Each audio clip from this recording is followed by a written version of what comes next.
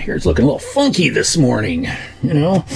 Maybe it's because I've been listening to Meatloaf on this morning. I'm kind of just reminiscing just a tiny bit of the old days. You know, I grew up in the 60s, obviously I was a teenager in the 60s, not a teenager in the 70s, but is reminiscing because we're getting ready to go to my 50th high school class reunion. Wow, man. I hope I look okay for a guy who's going to his 50th class reunion. But I was listening to Meatloaf, and I was listening to his song, I'll Do Anything for Love, But I Won't Do That. I wish I could play it. I wish I could kind of have that playing in the background a little bit, or, you know, starting out as a stinger, an intro, but I don't have a license for it. So I can't do that. They'll get all upset with me. But there's a picture of Meatloaf right there. While I was listening to that, it reminded me of something that I actually want to talk to you guys about. And that, where he says, I'll do anything for love, but I won't do that. And it reminded me of my rules. I get a lot of comments from people about my rules over the years. I started these rules many, many years ago as a result of a bad client relationship. And started to establish rules that would say to people, here's who I am, here's what I stand for. If you go to my website here, I've got the page up here where I am, and let me make sure that I got this correctly. Okay, you can see that I've got my rules. You can go there, and there it is right up there, and it takes me down through here. Now, let me point out just a couple of the rules from the perspective of Meatloaf's I Won't Do That. And these came out of, like I say, out of a bad relationship with the client, and they've been kind of added and edited over the years. And when somebody new we're talking to somebody new as a potential client, or consulting client, or a speech, possibly working together, coaching a little bit. I always want to make sure that they understand my rules. 99% of the time, there is no issue whatsoever with my rules. Occasionally, something does come up, and we just point out that, hey, these are our rules. And so let me just point out to you a couple of the rules that I've got that are the I won't do that type of stuff. And then let's just chat about that for a second. At the top, I've got the thing, here I've got like my values are kind of at the very beginning, but then we get down into where I do have, my rules down below, my rule of fun, that we should have fun, rule of family. But then I got some that are the I won't do that. It's like, for example, the rule of RFPs. Occasionally we get the call where people will say, hey, we're looking for a consultant, and would you fill out this RFP? And we learned over the years that no, that doesn't work for us. See, here's the thing about when you are in competition with other companies. When you join competition, when you acknowledge competition, and you are acknowledging competition when you use phrasing like you say, well, we are the best.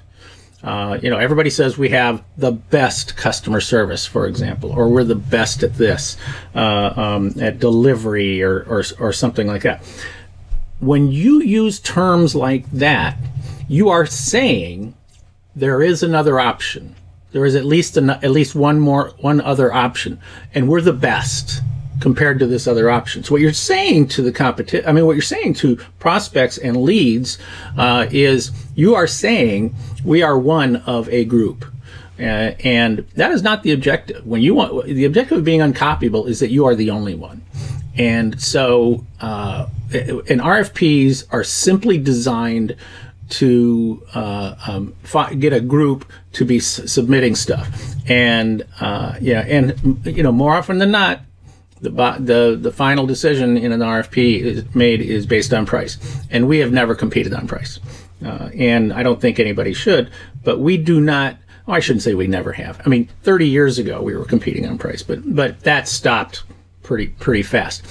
So number one is I don't do RFPs because that puts me in a box with other people. Number two, rule of legalese.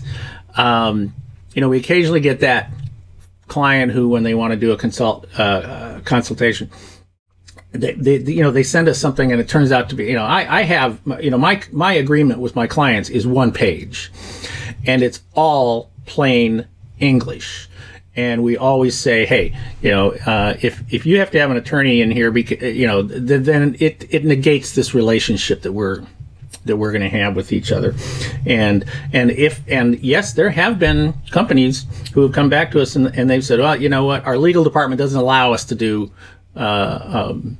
we have to use the agreement that they or we have to use the boilerplate agreement and stuff like that. And we just go, well, thank you, but that's not how we work, so we're not going to work together. Now, in quite a few cases, they've come back and they've said, okay, all right, we'll work with you on this, and we've been able to come up with an amicable solution to the situation. But if they absolutely must have legalese agreement, we're not interested. Okay, we're just not going to do that. Rule of no ties. I don't wear a tie. I mean, that I started that years ago. I don't think I've worn a tie maybe more than once or twice in the last 20 years. And I just don't want to wear a tie. And so we've kind of I shouldn't say I don't want to wear a tie. It's just that it's kind of become a thing, right? And I don't want to get into, and sometimes people will say, well, we really like to address business. You know what? Business today is not like that. It's not a big issue.